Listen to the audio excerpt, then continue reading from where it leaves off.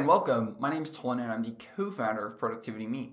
In this video, we're going to look at how to use the Alt page down keyboard shortcut in order to move one screen to the right. So with that, let's get started.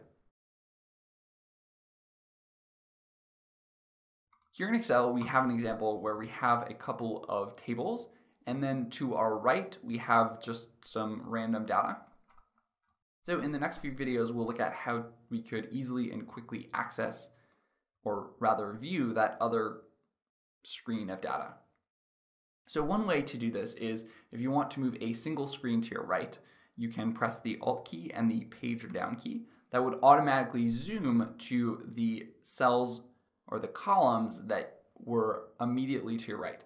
So currently we have, let's say, we have the view where we have cells G through W. If we want to move to our right, we can, of course, use our scroll bar, scroll over. But it's actually a lot faster to just press the Alt key and the page down key, and you'll automatically have that same result, moving one screen to the right. So again, if we were here on our first screen and we wanted to move one screen to the right, we can press the Alt key and the page down key and it will automatically bump to our right. This is an alternative from the option of taking our mouse and the scroll bar, clicking on our scroll bar and zooming over to the individual columns on our right. I actually use this keyboard shortcut a lot. In the next video, we'll look at how to move one screen to your left by using the Alt page up function.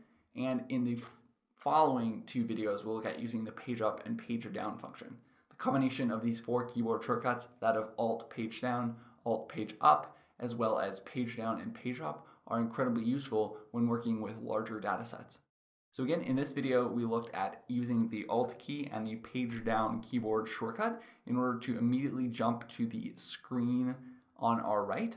This was an alternative to, say, using our mouse and our scroll bar and manually dragging.